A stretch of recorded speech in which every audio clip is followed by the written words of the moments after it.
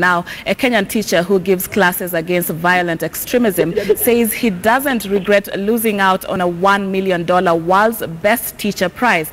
Ayub Mohamud lost the Varkey Foundation Prize on Monday to Palestinian Hanan Al Hroub. Mohamud was nominated for his de-radicalization classes at a school identified as recruiting ground for Islamist militants in suburb of Kenya's capital, Nairobi. Our reporter Trix Ingado spoke to the teacher before the award, where he expressed gratitude for the nomination.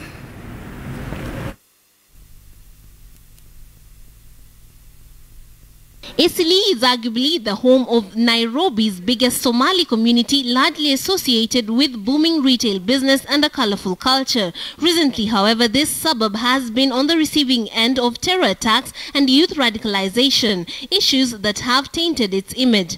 And now, Eastleigh may be set to become the home of an international award winner who is spearheading the fight against radicalization. Ayub Mohamud is a teacher at Eastleigh High School. He has been shortlisted for the Global Teachers Prize. For the past 5 years, he has given classes against violent extremism. I try to change their mindset about this issue of violent extremism. So this violent extremism is a global problem. So I try to engage these students so that they can be change agents and peace champions in the community and even within themselves. His efforts are not lost on his students, who take much pride in their business and religious studies teacher. Not all teachers do what he does. As youth, we need someone who talks to us the same way he does. We are afraid to talk about this topic to our parents. We feel afraid. And if we talk to other people, they think that we are the terrorists, because as youth, we are really some people look at us in a very different way.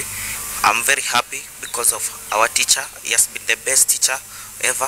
He has been teaching us a lot. Ayub's greatest desire now is to win the prize and empower his students with critical thinking skills and confidence so they can reject extremism. So in Kenya, there are challenges of unemployment, poverty, pollution, radicalization and violent extremism. Ayub was nominated by the Varkey Foundation and is one of the 10 finalists. Trix Ingado, KTN News, Nairobi.